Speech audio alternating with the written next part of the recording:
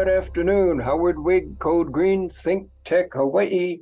Welcome to Honolulu on another brilliantly sunny day. We, as everybody in this vast audience knows, we are headed for 100% clean energy by the year 2045. And one of the important avenues to achieving that is data. What in the world does data have to do with 100% clean energy? We're just about to find that out. Our honored guest today is Troy Wooton, who is our, drum roll, data science specialist. I've been on 2 meetings this morning, one local, one on the mainland, and I mentioned the field of data science specialist, and I got these very curious looks. Wow, Howard, you guys are way, way, way ahead of us. What does he do? I said, well, tune into the program and you will find out. So our data science specialist, who's been with the Hawaii State Energy Office for, I believe, well over a year now, Troy, is Troy Wooton, and he has put together the data portal, and he's going to walk us through that and tell us about the potential that this has for achieving 100% clean energy. So Troy, welcome to the program. And please begin by telling us, before you tell us what a data science specialist does, how in the world do you get a degree in data science specialist, or is this an entirely new field that does not yet have a degree attached to it? Well, thanks, Howard. Yeah, good question. Data science, it is a relatively new field, and it's sort of an amalgamation of things, you might say. So it's really unifying the fields of computer science with applied data analytics and statistics, and now, in this day and age, machine learning and advanced techniques such as deep learning are coming more and more into the picture. But the degree that I got was actually a computer science degree with a focus in data analytics and data science. And so basically, it's a lot of techniques in algorithmic development and developing software to manipulate data and visualize it and disseminate it in a way that is readily approachable and digestible by a layperson. Yeah, that's something we should emphasize. This is intended for public use. This is going to be, what do you call it, an open source? That's field? correct. Yeah. So if we could transition to the first slide in my presentation, I prepared a slide deck. And maybe on to slide 2, and we can introduce, yes, our new energy data portal. And I'll explain what this is for a moment. So it's basically an open access page on our website, energy.hawaii.gov, that provides access to a set or suite of curated high quality data sets that our data science team in-house has done the work of preparing and aggregating together from myriad sources and synthesizing these curated packages of high quality information and sort of snippets of meaningful details about the energy sector in Hawaii. And first question, Troy, what is curated? Good question. So by curated, what I mean to say is, we take a lot of data from a variety of sources, and there's a lot of high quality data out there on the internet coming from federal and state and local entities, as well as the utilities and DOE and national labs. They're all producing tons of data all the time, and they're sharing it through various means and media. And what we do is we pull in all of that information and we kind of add our own touch of spice to it, let's say. We take data from multiple sources and we join it together and we augment the data, the information that was already there. And we package it in such a way, and in many cases, in a visual way, so that key insights and trends sort of just jump out at you when you approach that data, right? So a lot of times with raw data, there's information that's embedded in that data, but you have to kind of have a specific set of skills to know how to reach into it and extract meaningful insights. And so we've kind of done a lot of that lead work for you and produced these approachable packages that are much more readily digestible, let's say. Yeah, I'm so glad you're doing that because, as you can imagine, I read a heck of a lot of technical data or technical papers. And as I'm scanning through, I'm saying, okay, interesting, interesting, interesting. Now, where is the graph that illustrates all this? Ah, there it is. Okay, now I understand. So very glad you've structured it that way, Troy. Oh, thank you. Yeah, no, that's the hope. The hope is that this is going to be a tool for the community and for energy stakeholders to leverage and kind of more quickly access the information that they want to know about with less friction and fewer levels of indirection involved. And so presumably a lot of people doing this research with you are people whose goal it is to provide their little contribution towards more and more clean energy and less carbon in the atmosphere. That's correct. Yes. So we are, working in collaboration with other state entities, as well as the utilities and the DOE national labs on a lot of our data analytics and data acquisition efforts.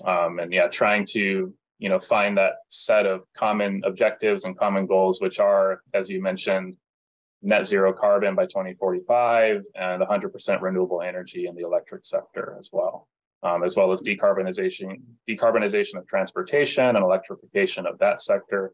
And so really all of our analytics work is trying to kind of fuel and provide the necessary insights to guide our progress and our navigation towards those goals.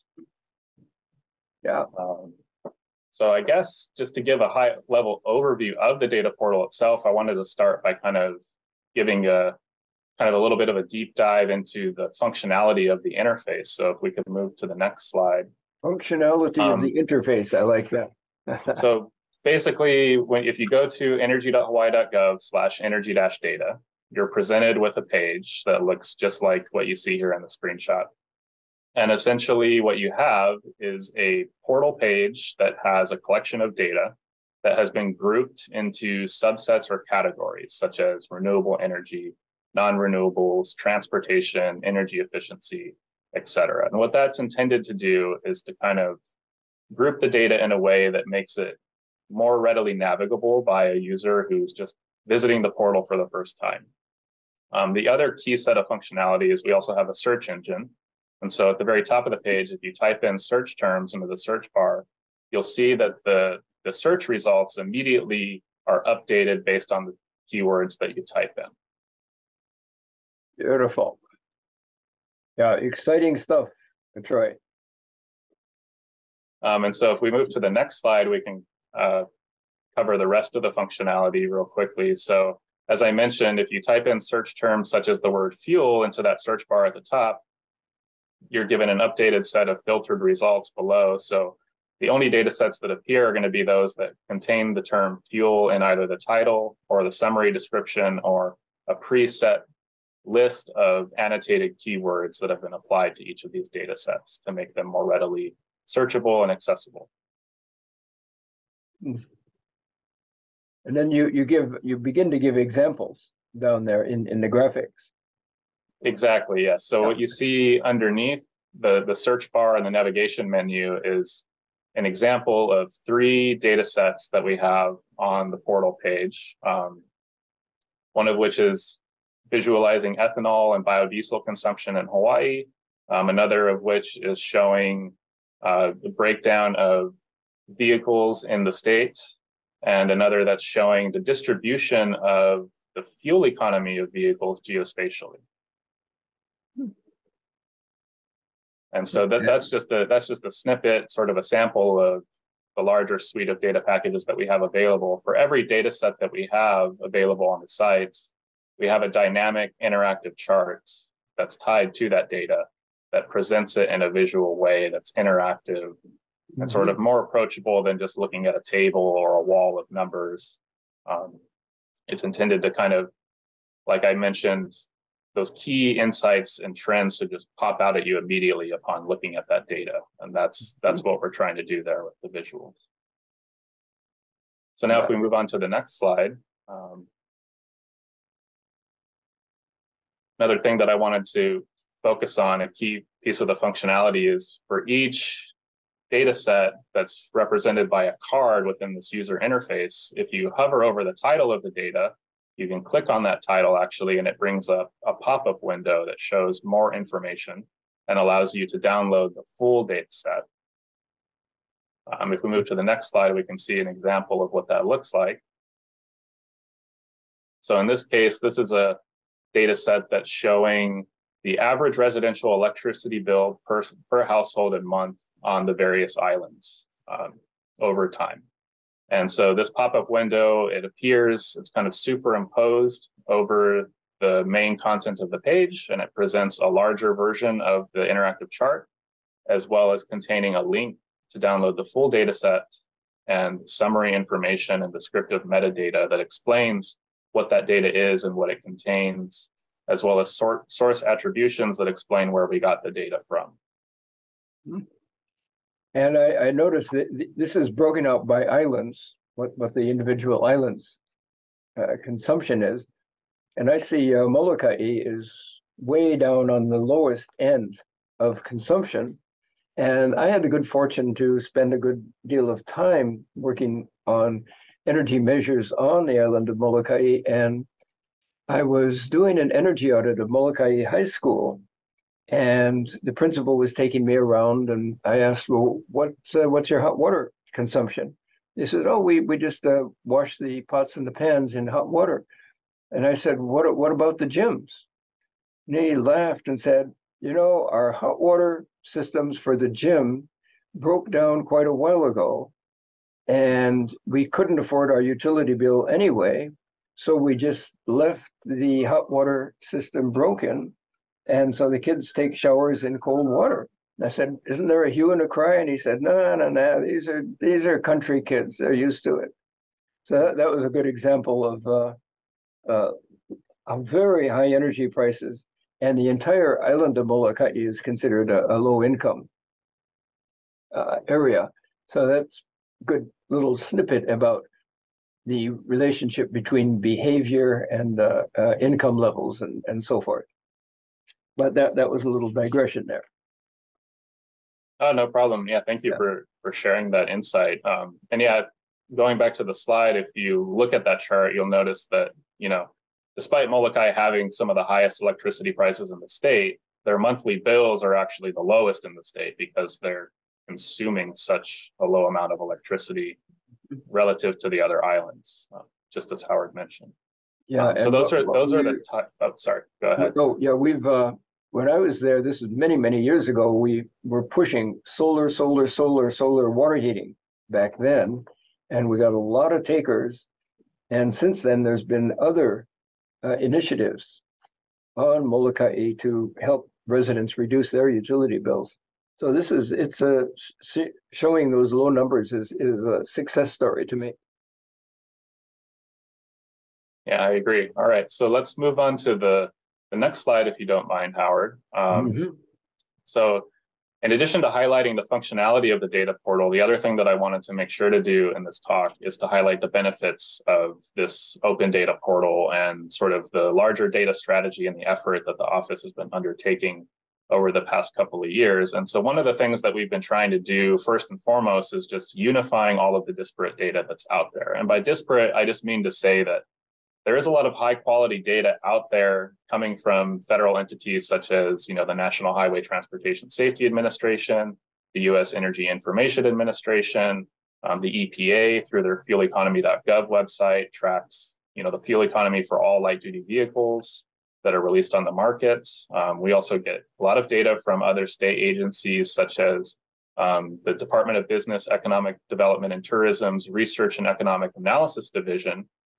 That chart that we had on the previous slide showing the electricity bills by island, that comes from their energy data warehouse. So we pull data from both their monthly energy trends as well as their larger economic data warehouse, the subset of that pertaining to energy. And we pull that into our infrastructure and produce our own sort of insights from that. And I see what you're doing is grouping like with like, be it from our sources, mainland sources, national lab sources, and putting them all together under one specific umbrella. Exactly, yeah. So what we've done is we've taken all of that disparate data and we've unified it in a unified data platform that runs on the cloud. And in our case, AWS, which is Amazon Web Services. And then we also make use of a service level platform called Amorphic. And what Amorphic does is it kind of simplifies our ability to leverage the AWS platform to build this unified information and data repository on the cloud. And then using that kind of core data platform, we're able to build public-facing applications and data products, such as the Energy Data Portal that we just released, as well as a variety of other products and visualizations that are going to be coming down the line. And then so as an example on this slide on the right, what we have is a visualization, a choropleth map of fuel economy by zip code on the island of Oahu. And so regions that are shaded, or sorry, this is plug-in electric vehicle percentage by zip code. Sorry, get them mixed up sometimes. We have a few choropleth maps on the portal that look quite similar, but sorry, this is plug-in electric vehicle percentage by zip code. And regions that are shaded darker have a higher percentage of plug-in electric vehicles in their light-duty vehicle population than those that are shaded in a lighter color. And so, as you can see, the kind of key geospatial trend just jumps right out at you, right? You can kind of see where a lot of the plug-in electric vehicles are residing on the island. Yeah, and the darkest segment looks like a zip code 96821, which is the Waialae area, which also happens to be the highest income zip code in the state. So that we see so far a correlation between high income and EV ownership, which makes sense. But something that the Energy Office is attempting to do is ease the way for middle income and even lower income people also to acquire electric vehicles. That's one of our big initiatives. So this gives us an excellent place to start. Here's the good news about 96821. Now, what can we do about the other zip codes? That's correct. Yeah, we need to have an intimate understanding of where we are currently in order to better know how far we have to go, right? In order to fully electrify ground transportation. It's going to take a lot of work, and a lot of variables are going to factor into that equation for sure. What's the phrase? If you can't measure it, you can't master it. And this is an excellent example of measuring now. That's an excellent phrase. I like that a lot. Yeah, and that very much gels with what our objectives are. And so now if we could proceed to the next slide. Another benefit of this data portal is that the data science team within HSEO has done a lot of work basically annotating every package data set that's available within the portal with rich metadata. And so first I'm going to define the term metadata. So what is metadata? It's basically data that describes other data. And that's not a super useful not a super useful definition, but basically what it's saying is if we have a data set, we need to know what that data set actually is and what it's describing, what real world entities is it referring to. And so metadata are things like, starts with a descriptive title of the data set, like what is this data set? And then a summary description of what it contains. Also source attribution, so where did we get the data from? And when was it created and how? As well as for every field or variable within that data set, such as in this example of fuel economy by zip code, right? We have the zip code tabulation area, or ZCTA, which is basically the geographic representation of a zip code that allows us to tie a specific data point to a location on a map. And then we have the average or median fuel economy by zip code rendered as a shaded region. And so in this particular example, regions that are shaded with a lighter color have a higher fuel economy than regions that are shaded in a lower color. And you'll notice a similar trend. It kind of correlates with the distribution of plug-in electric vehicles as well. We have Yeah. areas with higher efficiency vehicles that also have a higher percentage of plug-in electric vehicles. And something else I get out of this graph is the fact that looks like the Waianae Coast and parts of the North Shore have the highest fuel consumption. And those are also the areas with the lowest per capita income. So you have this inverse relationship. And that gives us the baseline for challenges. How do we reduce the fuel use of the people who need mostly to reduce it due to their limited incomes?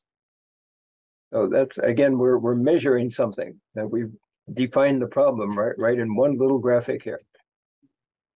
Definitely. Yeah, that's very well stated, Howard. And yeah, one thing that folks who visit the portal will notice and see right off the bat is that a lot of the data packages are kind of highlighting that heavy dependence on petroleum that we have for our energy purposes, right? Both within the transportation sector, but also in the electricity generation sector. And so that's a good segue into the next slide, actually. So the final benefit that I wanted to highlight of this data portal is insight generation through the bringing together of disparate information and its juxtaposition in a visual media. And so what do I mean by that? Well, if we look at the chart on the right, we see plotted the percent change in residential electricity price over time for each of the islands over the January 2021 baseline that we set in this particular case. And basically what this chart highlights is that electricity prices have shot up rapidly over the past year and a half to close to 2 years now on all of the islands except one outlier, and that outlier is the island of Hawaii. Now, why do you suppose electricity prices would have remained relatively stable on Kauai when on the other islands they've shot up dramatically?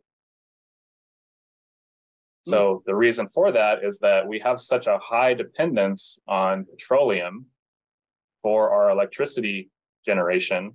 And in the recent months, the price of petroleum and crude oil has shot up astronomically. However, on the island of Hawaii, KIUC boasts an almost 70% annualized RPS, as shown in the center chart, versus Hawaiian Electric only has a just under 40% RPS when you look at the 2021 annualized RPS for both utilities. And KIUC being the utility that provides electricity to Hawaii, having such a high RPS, such a high penetration of renewable electricity sources, you see that the electricity prices for their customers have not succumbed to the recent price hikes in the same way as customers on the other islands have experienced. This is just so useful, not just for us in Hawaii, but for the entire nation and indeed for the entire world. To me, Kauai is the portent of the future. It's much easier there because there's only 74,000 people on the whole island. So they can control things, and it is a locally owned utility. So it's much more flexible and much more accommodating to the needs of the residents. And they are able to shut down their power plants on most sunny days, just shut them down because solar takes care of everything, solar and other sources. So this gives us a peek into what could be the future, including lower energy prices, electricity prices, if we would just follow the example of Kauai. And this takes it from the abstract to the very real. Those are real live people living on Kauai, and they're paying real live utility bills. So this is a great look into the future, Troy. Oh, thank you, Howard. Yeah, so these are the types of insights that we're hoping to foster and facilitate through our larger data strategy and data cleaning and preparation efforts, but also through this public energy data portal as well, provide these sorts of key insights and trends for folks to access readily and to make use of in their own decision making, be they a stakeholder or just an interested citizen. Yeah. And Now I so, know, yeah, Troy, just got a couple minutes left, and mhm, you just gave one example of one data set. I believe you have developed so far 30 such data sets. that's correct. Yes. So, What are some to examples? Sure. So a lot of the data that we pull from is coming from the Energy Information Administration, and they track kind of high-level trends in Hawaii's energy sector. So where is the energy coming from, and which sectors is that energy being used within, and in what amounts? So one of the key data products from the EIA that we make heavy use of is their State's Energy Data System, or SEDS.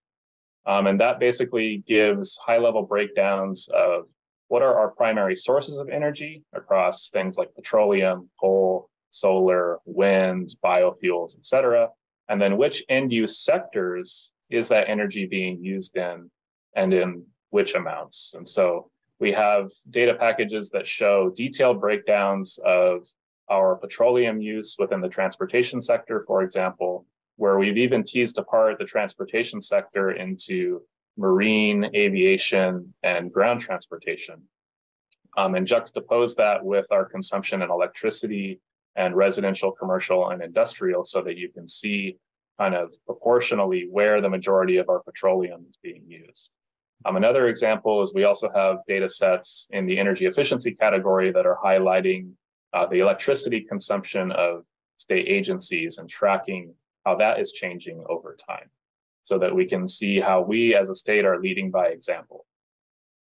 Beautiful. And we're virtually out of time. Could we see the last slide, please, which gives Troy's contact information? Would you enjoy receiving questions and information from the public, Troy?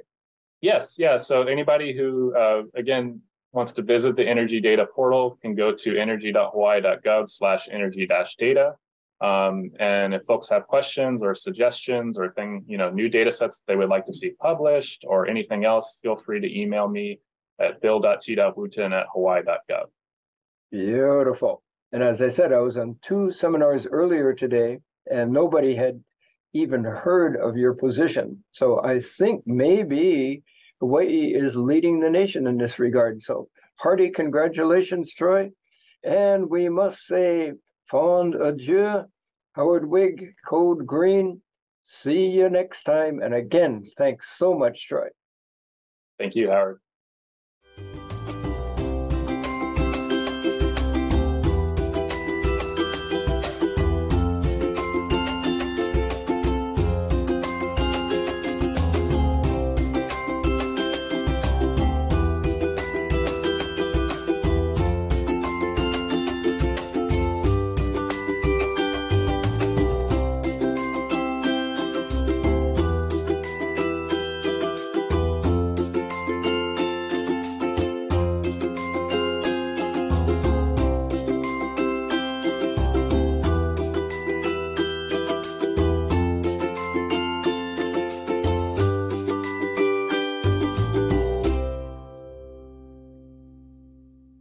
Thank you so much for watching ThinkTech Hawaii. If you like what we do, please like us and click the subscribe button on YouTube and the follow button on Vimeo. You can also follow us on Facebook, Instagram, and LinkedIn, and donate to us at thinktechhawaii.com. Mahalo.